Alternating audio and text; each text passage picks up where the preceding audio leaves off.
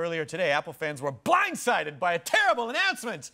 The new iPhone 7 won't have traditional headphone jacks. God damn it! What the God damn it!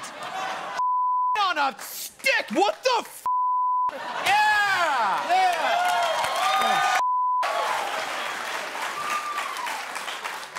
That's one of the old ones. Is it okay? It's fine. It's fine. It's totally fine. It's okay.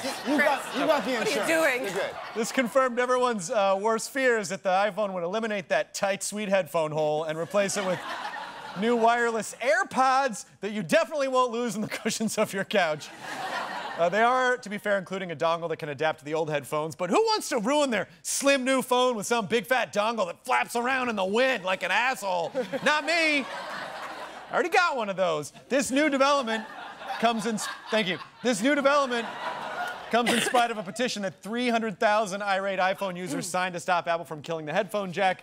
Here's a thought about this. You could just not buy it. You don't have to. Not an option, Chris. You're right. On the other hand, you totally have to buy it. Yeah, I will. Comedians, what's another petition fans might sign against Apple? James. I'm not a Trump fan, but I do believe that we need to make cell phones great again. All right. Thank you.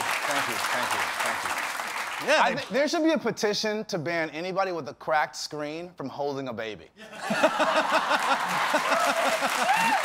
had one job. You had one job. I have to tell you, my son almost drowned, but I stuck him in rice after. No